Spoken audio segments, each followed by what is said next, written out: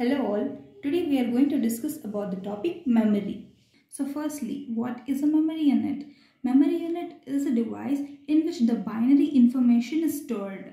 The stored binary information is retrieved or received when it is required for processing. So when the data processing takes place, the information which is stored in memory is given to the registers in processing unit, and after the processing is done, the final output is again taken back to the memory. So in short, a memory unit is collection of cells. Like it has many cells which can store large quantity of binary information or the information in zeros and ones. So the memory is mainly classified into two types: RAM, ROM. RAM is random access memory. So it stores the new information for later use in it. It is classified into two types, that is, the process of storing new information into the memory is known as memory write operation, and the process of transferring the stored information out of the memory is known as memory read operation. So the RAM can perform both write operation and read operation. Coming to the ROM, it is read-only memory. The name itself describes about the function of the ROM, that is, it performs only read operation. So it performs only read operation. Next, so ROM is a programmable logic device, PLD.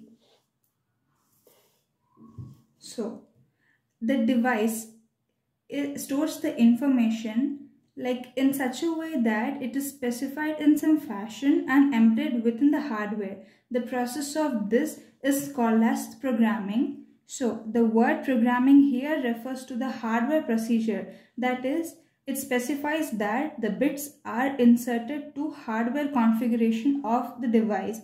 So ROM is one such example of PLD, and over here PLD is an integrated circuit. Like it is a circuit which has the internal logic gates which is connected through the electronic path, and it behaves similar to the fuses. This is PLD or programmable logic device.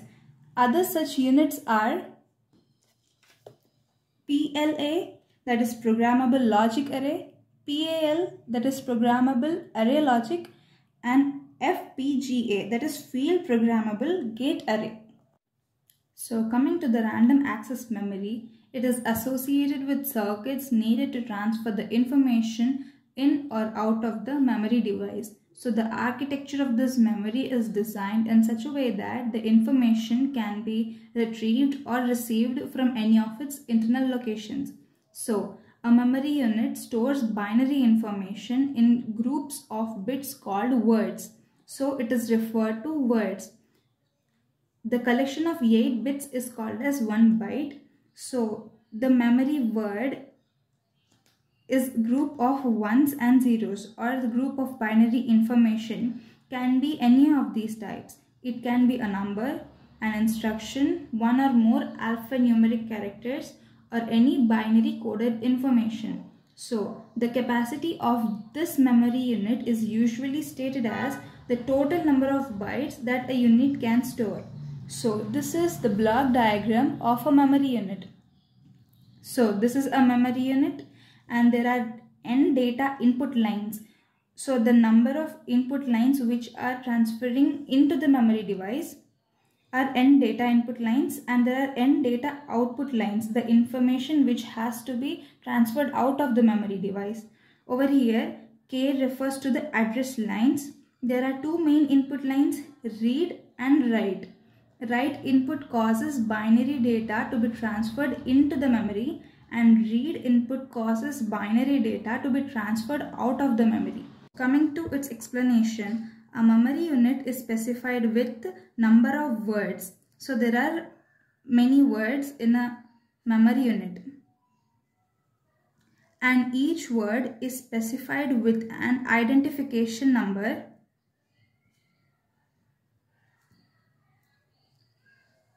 referred as address. So this address can range from 0 to 2 power k minus 1. So here k refers to the address line number. Like for example, if the k equals to 2, then the address numbers can range from 0 to 2 power 2 minus 1, that is 0 to 4 minus 1. So it can be 0, 1, 2 and 3. These are the address numbers. So where k is the address line, the address can range from 0 to 2 power k minus 1 numbers. So the selection of a specific word inside a memory unit is done by applying a k-bit address to the address lines. So there is an internal decoder which creates a path. Over here, memory varies greatly in size. It can range from 1024 words. 1024, that is 2 power 10, which requires 10 bits. So address of 10 bits to 2 power 32 words, which requires address of 32 bits. So there are few names assigned for this memory, that is k, kilo, which has 2 power 10 words requiring address of 10 bits. M for mega, 2 power 20 words. It requires an address of 20 bits. And G for giga, 2 power 30 words, which requires an address of 30 bits. For example, 64K refers 64 kilo. That is 64 is 2 power 6 and then kilo refers to 2 power 10 bits, that is 2 power 16. So address of 16 bits. This is example 1. And example 2 is 2M, that is 2 mega, 2 power 1 into 2 power 20, that is 2 power 21. Address of 21 bits. Or 4G, that is 4 giga, 2 power 2, 2 power 30. So 2 power 32. That is address of 32 bits. Let us see the write and read operations. Write is referred as transfer in operation, whereas read is referred as transfer out operation. So let us see the process of transferring a new word to be stored into the memory. So first we have to apply the binary address of a desired word to address lines. So the word has a specific binary address, it has to be applied, and then we have to apply the data bits which has to be stored in the memory to the data input lines. And then we activate the write input. In this way we can store a new word into the memory. The same way, let us see the process of transferring a stored word out of the memory. That is, the word which is stored in the memory has to be transferred outside. So we apply the binary address of that specific word to address lines and then activate the read input. So there is another pin called memory enable or chip select, which lets us activate and work for the specified processing unit. So let us see the memory enable, read write option and the operation which occurs when the enable pin is activated. So first, memory enable is 0, that is when it is deactivated first, the read or write operation does not occur. That is because the memory enable is deactivated, none of the read or write options is selected, so it is don't care, and memory option is none because nothing takes place. Next, memory enable when it is activated or 1 and read or write operation is given as 0. As it is taken as 0, the write option is selected, that is the write operation is enabled for the selected location. Next, if the same case is taken and read or write option is enabled, that is, if we take 1, then read option is selected for the specific location.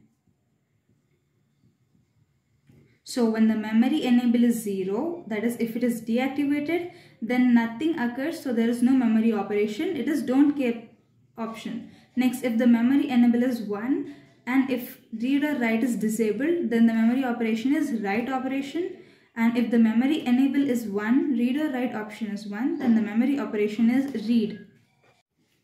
Types of memories. Coming to the access time, in random access memory, the time is always the same, that is regardless of the particular location of the word, whereas in sequential access memory, the time it takes to access the word depends on the particular position of the word with respect to the position of the read head. Therefore, the access time is variable. Next, coming to the RAM. Integrated RAM are available in two possible operating modes, that is static RAM, SRAM, and dynamic RAM, DRAM. So here SRAM uses flip-flops to store the binary information, whereas dynamic RAM uses the cell to store its binary information with a capacitor or a transistor in the form of the electrical charges. Here in static RAM, each cell stores bit with a 6 transistor circuit, whereas in a dynamic RAM, values must be refreshed every 10 to 100 milliseconds so that it is run properly. Next, the static RAM retains value indefinitely only when the power supply is given to the unit, whereas the dynamic RAM, the power consumption is less and it has the larger storage capacity.